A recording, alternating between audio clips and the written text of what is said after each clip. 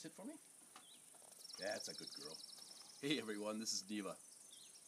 As near as we can make out, she's part Labrador, part Husky, and judging by her beautiful, beautiful white coat, about 50% polar bear, aren't ya? We're not sure why Niva came to the shelter. We've had it in our house for just over a week now, and we really haven't found any bad habits or negative behavior at all. So we're not sure what's going on in that regard. She's about 5 years old, so she's thoroughly housebroken and very gentle and very calm. She doesn't chew things, she doesn't jump up on furniture.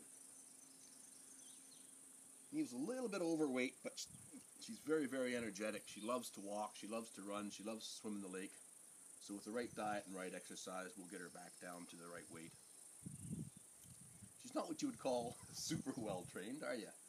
But you do know the basic commands like sit and come and stay. Oh, flies bothering you? Come here. Flies bothering you? Sit down. Good girl. The husky part of her is a little bit independent. The lab part's extremely gentle and loves to be around people. And the polar bear part of her just wants to go for a swim in the lake any opportunity she gets. We've had her around children as young as 5 years old, and she's very, very gentle, and there's no issues there at all.